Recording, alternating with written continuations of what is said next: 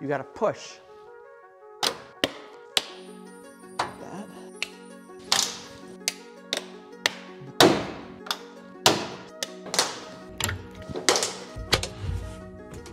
This guy snaps right.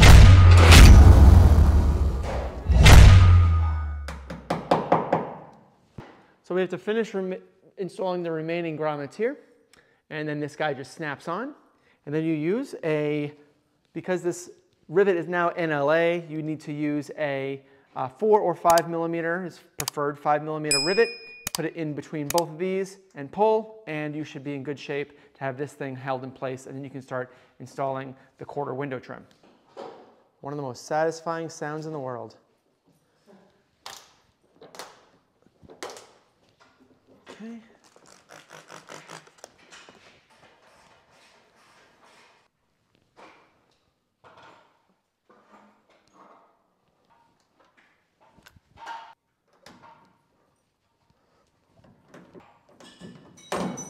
So this is where it starts getting fun. We start talking about all the details. So we have our orange piece and we have our black trim. Now, a lot of people get really lazy and they don't paint this separately, and I think that that's a travesty when you're doing a restoration. So it's so easy to remove the trim and replace them with brand new clips, because you're going to destroy them when you remove them, and there's 5 of them. Part number is going to be down in the description. But these guys are pivotal for reassembling this whole thing. And after you paint the trim or do whatever you have, whatever you want, this guy just sits right inside there. And the way that this trim adheres is by pushing these guys in. They snap into the side, and then you use a pair of pliers to push the pin through and expand the rivet on the back side, and then these guys just click in. Now this is the exact way that they need to be installed. Where are you? There you are. So just keep that in mind. That's the way that they need to be installed. There's a little bit of a clip right there, and that clip needs to be facing inward or out that way. And then when you have that all installed, you take this and you push it in. Okay, so now when you have it all lined up, the idea with the lining up is that you have this flat plate lined up with the bottom of the trim, and then everything should fit to the curvature nicely. And then you install it and snap in the pieces just like that. Okay, all you gotta do is kind of clean it up, but this is it. So in this case, you've got your clips. This guy is going to go into here. Don't forget to get new clips. These 3 are a certain part number, and then this grommet here is a different part number. All the part numbers are down in the description. And once you got them all kind of like fixed in place, just like that, you got to take a look at it, make sure that they're all these guys are sitting in place here. Then you can kind of give it a little, there we go, there we go, there we go. There we go. So now comes the fun part, and that's this big guy. This happens to be a brand new OEM piece. It was shipped in a box bigger than this. But whenever you're doing a replacement or paint job or something like that, and this piece needs to come off, it's really not that hard. It just takes a little bit of finesse and a little bit of technique. Because this is brand new, it requires these little clips. Okay, these clips actually install down the A-pillar side, and they sit inside of here. And what they do is they grip on the body side right here. And without it, what's going to happen is the trim's just going to fly out, and it's going to kind of come out like that. Maybe when you're driving, or maybe not, but it's definitely going to come out, and you need these clips. If you're replacing trim with other trim from an old used car, then you probably won't need to deal with that. Those clips are probably inside of there somewhere. You just need to look. In this case, we have to put them in. And you push it in, just enough. You take a screwdriver, and then you click it in. Watch. Ah, it felt good. Sounded good, and it felt good. And you want to put one more right there. Ready? Listen to that. Ready? Ah, yeah. Okay, so this is like a chicken and egg scenario here with this black piece. This is a trim piece that connects the C-pillar trim with the rest of the trim that we're about to install. And the key to this is that there's a left side and the right side because it flares out to meet the actual bigger size of this. This is actually smaller here. But the key here is that you need to put this on first. Why? Because it actually installs and then it slides over. So put it on here, then you install your trim piece, and then you slide this guy over to connect everything together, and it looks like a really nice, slick setup. So we're gonna kind of guess here about where this is gonna live.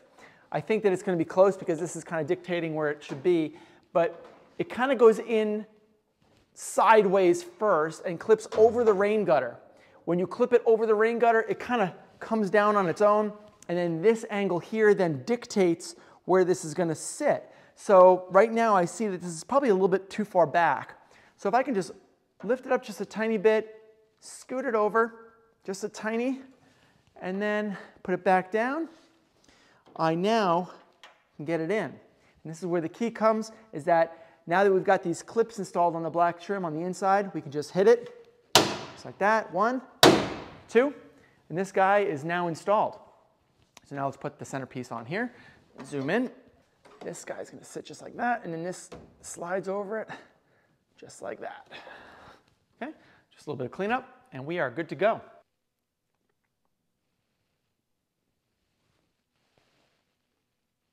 Now to install this trim, you need 3 of these clips. Part number down in the description. And this part needs to go in first. You put that on, get the tab in here, and then you click it in. Can't really click it in because we don't have clips installed yet. So the configuration of the clips is like this. There we go, just like that. I'm gonna do 2 more. So I'm gonna put 1 like this. I'm gonna do 1 down here as well. Okay.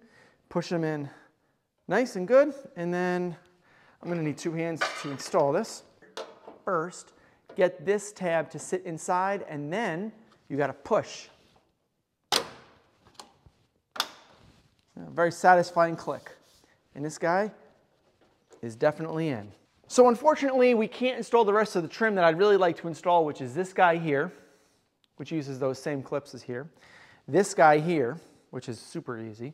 And then of course the quarter window has all the trim already on it, so there's really not much work there. So that would take care of all the trim for the entire car, except the front and the rear windshield. That'll be a whole nother video. So having said that, let's go on ahead and tighten up those air jacks with the special tool that we got. Then we'll get the side skirts on, we'll get the fenders on, then we can start working on the inside.